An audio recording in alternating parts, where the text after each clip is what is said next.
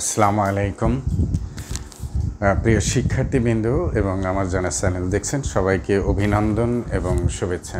যাই হোক, আমরা প্রেজেন্টেশন অফ ডাটার যে বিষয় লেকচারগুলো আমরা ধারাবাহিকভাবে দিচ্ছি, সেইগুলো তারই প্রেক্ষিতে আজকে অজাইব, যেটা লেস দেন এবং মোর দেন মেথডে আমরা অজাইব কার্ভ অঙ্কন করব।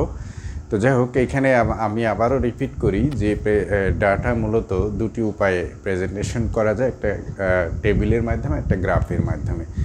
গ্রাফ এবং অনেকগুলো চিত্রের মাধ্যমে। সেই গ্রাফের একটা অংশ হচ্ছে অজাইব। সেই অজাইব আবার দুই প্রকারের উপস্থাপন করা যায়, একটা হচ্ছে লেস দেন মেথড এবং মোর দেন মেথড। তো যাই হোক, এখানে আমরা লেস দেনকে আমরা বলি অজিব এবং মোর দেনকে বলে অজিব।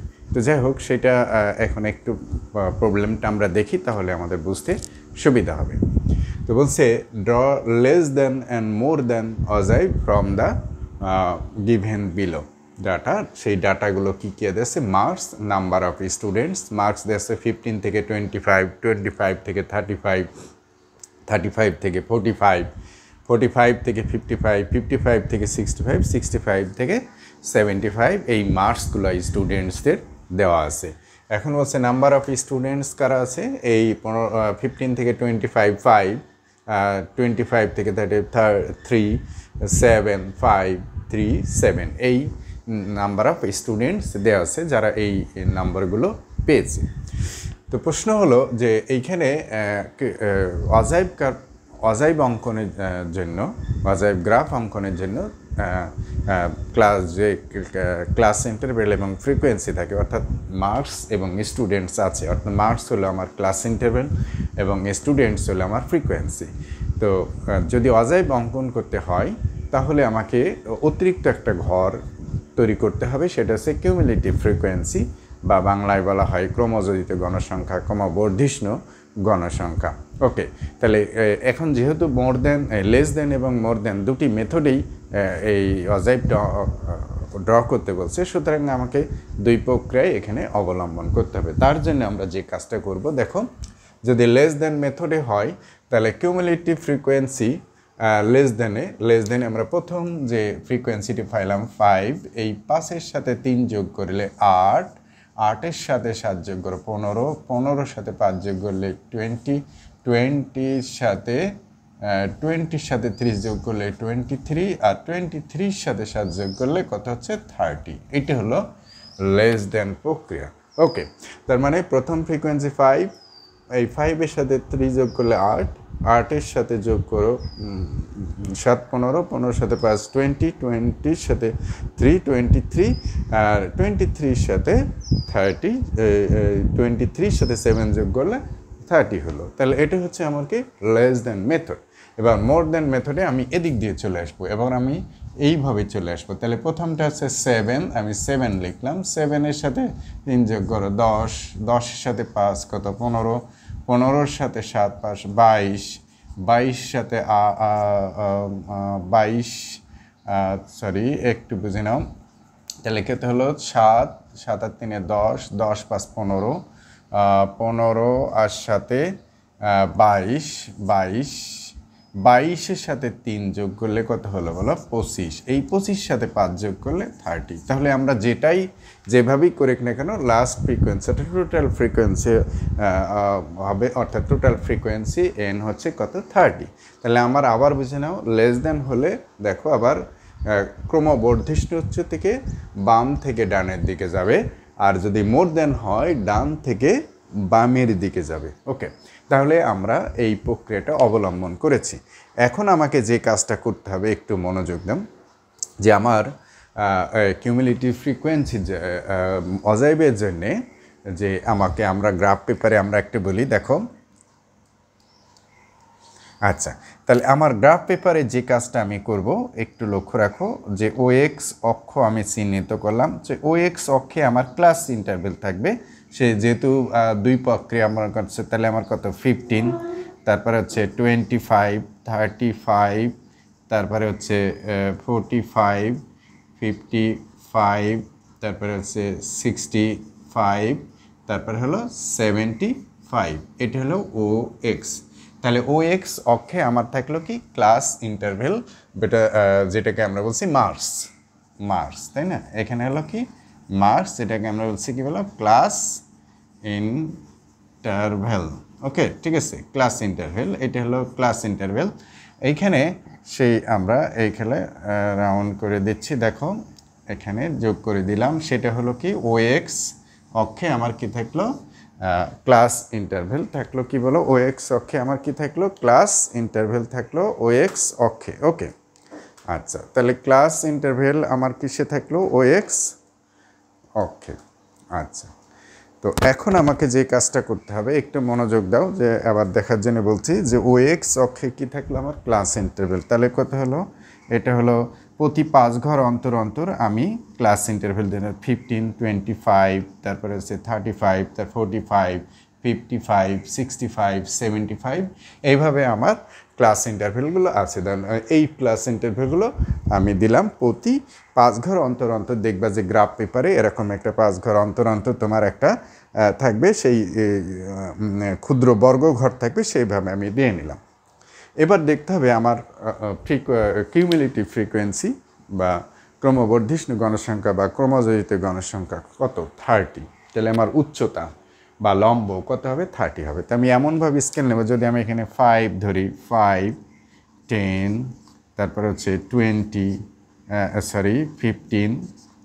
তারপরে হচ্ছে 20, তারপরে হচ্ছে 25, তারপরে হলো 30, এইটা ধরলাম ও ওয়াই। তাহলে এটা হলো কি কিউমুলেটিভ ফ্রিকোয়েন্সি। ওকে, কিউমুলেটিভ ফ্রিকোয়েন্সি, তাই না? তাহলে হচ্ছে কি কিউমুলেটিভ ফ্রিকোয়েন্সি, ঠিক আছে, কিউমুলেটিভ ফ্রিকোয়েন্সি। তাহলে এইখানে আমি দিলাম কিউমুলেটিভ ফ্রিকোয়েন্সি। ওকে, আচ্ছা, তাহলে আমার অজাইবের জন্য আবার একটু ক্লিয়ার হয়ে নাও। অজাইবের জন্য আমার গ্রাফ পেপারে ও এক্স অক্ষ এবং ওয়াই অক্ষে কি থাকবে সেটা আইডেন্টিফাই করে নিলাম আমরা। ও এক্স অক্ষে কি থাকবে ক্লাস ইন্টারভেল, ওয়াই অক্ষে থাকবে কি কিউমুলেটিভ ফ্রিকোয়েন্সি। এখন প্রশ্ন হলো যে লেস দেন মেথড আর মোর দেন মেথডের একটু পার্থক্যটা একটু ক্লিয়ার করে নিই।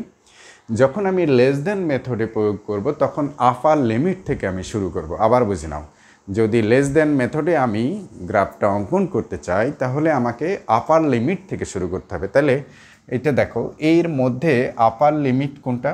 আপার লিমিট হচ্ছে এইটা, এখান থেকে শুরু, আপার লিমিট কিন্তু এখান থেকে শুরু। তারা আমি যখন লেস দেন মেথডে করব তখন কিন্তু আমি এইটা এখানে শুরু করব না, করব কোথায়? এখান থেকে। আবার বুঝে নাও, অর্থাৎ এই শ্রেণীর আপার লিমিট কত? 25, 35, 45, 55, 65, 75।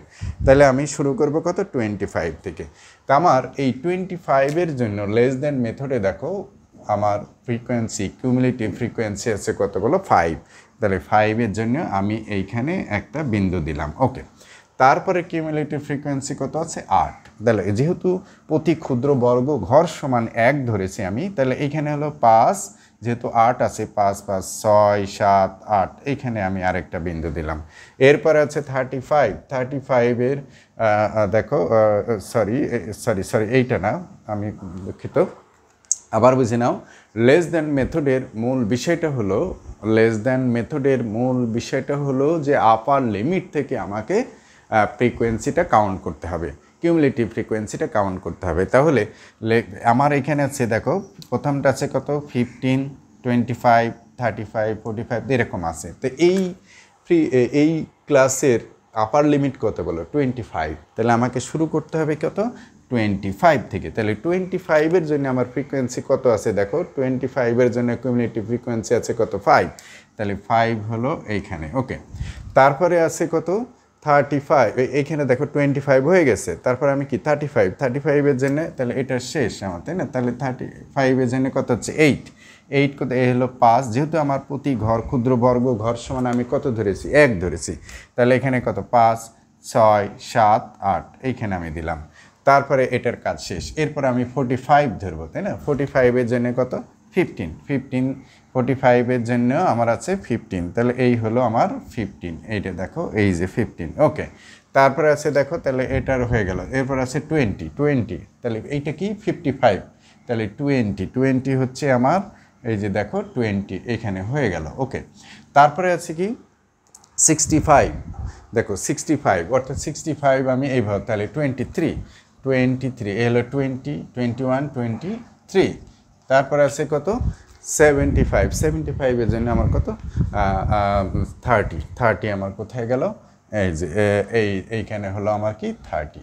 তাহলে এইখানে আমি একটা অর্থাৎ আপার লিমিট অনুসারে এইটা আপার লিমিট, এটা আপার লিমিট, এইটা আপার লিমিট, এটা আপার লিমিট, এইটা আপার লিমিট, এটা আপার লিমিট, এই অনুযায়ী আমি কিউমুলেটিভ 5, 8, 15, 20, 23, 30 এটা কিন্তু আপার লিমিট অনুসারে দিলাম। এখন আমি যে কাজটা করব, যে বিন্দুগুলো আমি পাইলাম সেটা হাতের সাহায্যে যোগ করব আমি, সরি আমার এই তোমরা কিন্তু স্কেল ধরে পরে হাতের সাহায্যে যোগ করবা, মূলত হচ্ছে এটা হাতের সাহায্যে যোগ করতে হবে। ওকে, তাহলে এইটা আমরা পাইলাম, এইটা হচ্ছে কিউমুলেটিভ একটা ফ্রিকোয়েন্সি।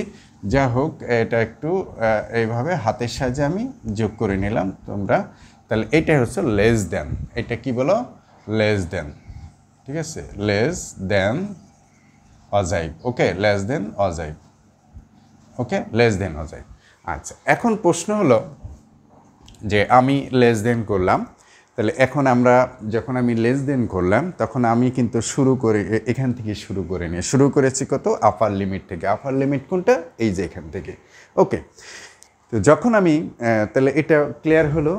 এখন আমি আসি মোর দেন মেথডে করব। মোর দেন কিন্তু আমি তখন এই এদিক থেকে কাউন্ট করব।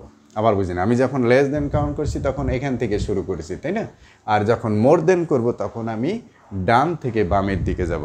তাহলে আমার ডান থেকে বামের দিকে তখন কিন্তু আমাকে এই এর লর লিমিট হিসাবে চিহ্নিত করতে হবে। তার মানে কি, এই যে আপার লিমিট কত 75, এই 75 এখান থেকে আমি কাউন্ট করব না, কাউন্ট করব কত 65 থেকে। আবার বুঝি না, তখন আমি কাউন্ট করব কত থেকে 65। তাহলে 65 এর জন্য এই সংযোজনে কত আছে 7, তাহলে 65, তাহলে 7 এলো 5, 6, 7, এইখানে আমি একটা বিন্দু দিলাম। ওকে, তাহলে 65 এখানে আমি এখানে কিন্তু কাউন্ট করিনি, কোথায় করছি এইখানে, অর্থাৎ এইখানে লর লিমিট থেকে আমি এখানে কাউন্ট শুরু করলাম। তারপরে আমার দেখো এইটা পাইলাম একটা বিন্দু, এরপরে দেখো কত আছে, সরি এটা একটা পাইলাম, তাই না? তারপরে আছে কত, এটা 65 হলো, এখন হলো 55, তাহলে আমার 55 এর জন্য হচ্ছে 10 হলো কত 55, এই হলো আমার 10। ওকে, 10 পাইলাম আমি, এইখানে একটা 10 পাইলাম। তারপরেরটা দেখো আমার কিভাবে আসবে, 10 হলো এটা আমার, আচ্ছা এইটা হলো এইটা হলো 10 পাইলাম একটা। ওকে, তারপরেরটা দেখো, যেহেতু এটা এলাম এই বরাবর আমি 10 পাইলাম, তাই না? এরপর আমি 45 এর জন্য আমার কত 15, তাহলে 45 এর জন্য আমার 15, দেখো 15 কোথায় আসবে, এই যে এইখানেই চলে আসছে, তাই না? এই ঘরেই আছে, এইখানেই আছে। ওকে, 15 পেলাম। তারপরে আছে দেখো 15 এরপর আছে 35 হিসাবে কাউন্ট করব 22 কোথায় আছে দেখো 35, তাহলে হচ্ছে এই হলো 22 হলো এই যে দুই ঘর ওপরে। ওকে, 22, তাহলে এইটা 22 সে গেলে। এবার 25 এর জন্য আমার আছে কত 25, তাহলে 25 এর জন্য আমার কত পাবো 25, এই যে আমি পাইলাম এখানে 25 পাইলাম। ওকে, আচ্ছা তাহলে একটু লক্ষ্য রাখো, তাহলে এইখানে দুইটা জিনিস আমরা পাইলাম। তাহলে এখানে একটা গেল 25, আর লাস্ট দেখো আছে 15 এর জন্য কত আছে 15 এর জন্য আছে 30, তাহলে 15 হবে এই বরাবর আমি এইখানে পাইলাম। একটু লক্ষ্য রাখো, তাহলে এখানে দুইটা জিনিস তোমাদের একটু মাথায় নিতে হবে যে যখন আমরা মোর দেন বা লেস দেন যে মেথডই আমরা প্রয়োগ করি না কেন, তখন কিন্তু আমাকে এই আপার লিমিট এবং লোয়ার লিমিট এইটাকে কাউন্ট করতে। দেখো, যেহেতু আমি মোর দেন মেথডে, আমি আবারও বলে রিপিট করি, মোর দেন মেথডে আমি শুরু করব আমার লর লিমিট থেকে, অর্থাৎ 65 থেকে আমি কত পাইলাম এটা, তারপরে 55 থেকে আমি এটা পাইলাম, তাই না? 45 থেকে এভাবে পাইলাম, তারপর 35 এটা পাইলাম, তারপরে 25 এটা পাইলাম, লাস্টে 15 থেকে এটা পাইলাম। তাহলে যখন আমি লেস দেন শুরু করেছিলাম তখন আপার লিমিট থেকে শুরু করেছিলাম, আর যখন মোর দেন শুরু করব তখন আমি ডান থেকে লোয়ার লিমিট হিসাবে যে কিউমুলেটিভ ফ্রিকোয়েন্সি আছে সেটা দেখলাম। তাহলে আমি এইভাবে এই ফ্রিকোয়েন্সিগুলো যোগ করব। দেখো এই ফ্রিকোয়েন্সিগুলো আমি যোগ করব। ওকে, এটা আমি যোগ করলাম। দেখো এইটার আমি যোগ করলাম। তাহলে এইটা হলো কি মোর দ্যান, ঠিক আছে, এটা হলো কি বলো মোর দ্যান অজাইভ। ওকে, মোর দ্যান অজাইভ। ওকে, তাহলে একটা হলো লেস দ্যান আর একটা হলো কি বলো মোর দ্যান। তো এই দুই প্রক্রিয়াই আমাদের লেস দ্যান এবং মোর দ্যান, এটা আমরা যদি এটা অঙ্কন করি তাহলে এইখানে স্কেলটা কি দেখো, স্কেলটা আমরা কিভাবে নির্ণয় করেছি দেখো, ও এক্স অ্যাক্সিস। দেখো এখানে ও এক্স এটা কিন্তু আমরা এখান থেকে শুরু করিনি, শুরু করেছি কোথায়, এখান থেকে ও এক্স। এখানে ঘর আছে কয়টা, 5টা, 1টা 2টা 3টা 4টা 5টা। তাহলে এর ব্যবধান কত, 10, তাই না? তাহলে 1 স্কোয়ার সমান কত, 2 ইউনিটস। ওকে, তার মানে আমরা এই প্রতি ক্ষুদ্র বর্গ ঘর, এই যে একটা ঘর, এই একটা ঘরকে আমি কত ধরেছি, 2। তার মানে প্রতি, এখানে যেহেতু ব্যবধান 10, তাহলে প্রতি ক্ষুদ্র বর্গ ঘর সমান কত, 2। আর ও ওয়াই এক্সিস আমরা যেটা করেছি দেখো, 1 স্কোয়ার সমান 1 ইউনিট।